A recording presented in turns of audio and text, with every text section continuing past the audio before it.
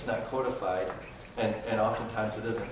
That is a real challenge. Mm-hmm. Thirdly, and this is probably the biggest one, is that around the promise to deliver, sometimes the requirements of the system to give you back the data in a way that is interpretable requires that there are changes in practice. In other words, I can't any longer put my note on paper. I can't even dictate it.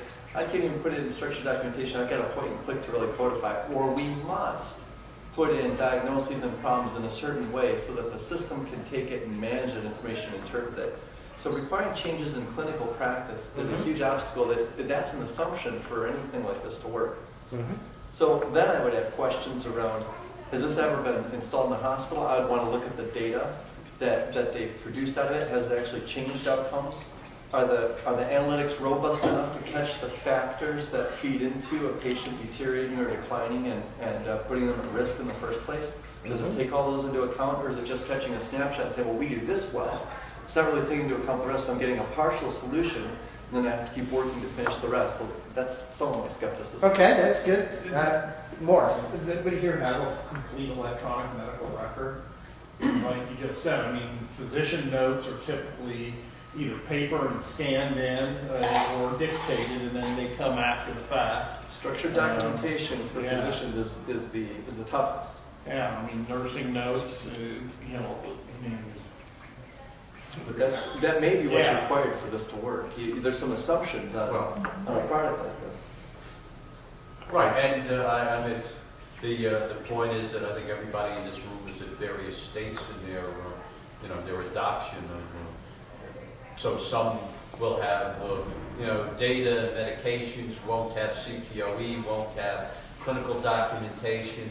I mean, I'm just making an assumption on the product. I mean, it'll work as well as the data you put into it. And I think my skepticism is, do we even have enough data that's going to actually cause it to accurately predict us so that we would prospectively change our approach to the patient to make a... So quality of data is one concern.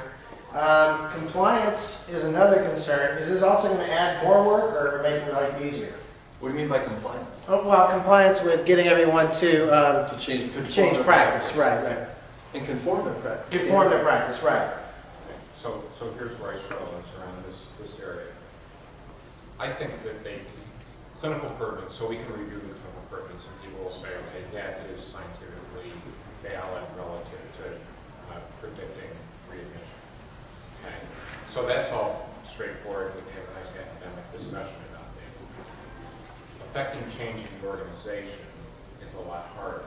So the things that bring tears to my eyes are you have a good piece of software that we are incapable of implementing because you don't have either the will or the process in order to do it. So I separate those into two